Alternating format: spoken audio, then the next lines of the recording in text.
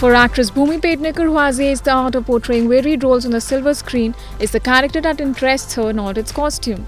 From acing overweight bride in her debut film Dam Laga Ke Haisha to small town girl in Toilet Ek Prem Katha and Shubh Mangal Savdhan, then as a 60-year-old sharpshooter in Saan Ki Aankh and a dark-skinned girl in upcoming Bala, the actress is always impressed with not-so-glamorous avatar.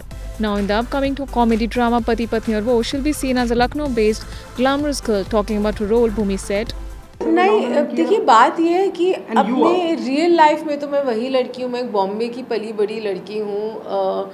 Real life में मैं जो किरदार play करती हूँ उनसे बहुत अलग हूँ, इसलिए मुझे किरदार प्ले करने में मज़ा आता है। मेरे लिए एक glamorous regular English speaking urban लड़की प्ले करना बहुत आसान है, उसमें मेरे लिए मेहनत नहीं है। मैं आज तक कभी हार्टलैंड इंडिया में गई नहीं हूँ, मैंने आज तक जो एक सिंपल विलेज लाइफ जो होती है वो मैंने कभी देखी नहीं है।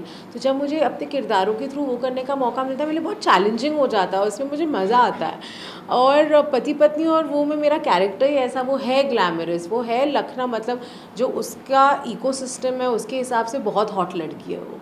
तो प्रमोशंस में भी मुझे मौका मिला तो मैंने कहा अब चैनलाइज करते हैं वेदिका त्रिपाठी को, तो थैंक यू। मन को शांति मिली ग्लैमरस अवतार में भागी?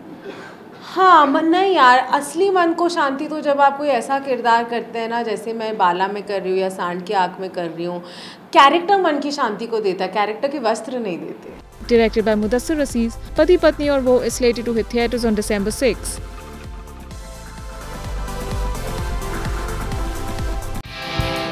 Subscribe to our channel. Just click on the bell icon for all the latest updates.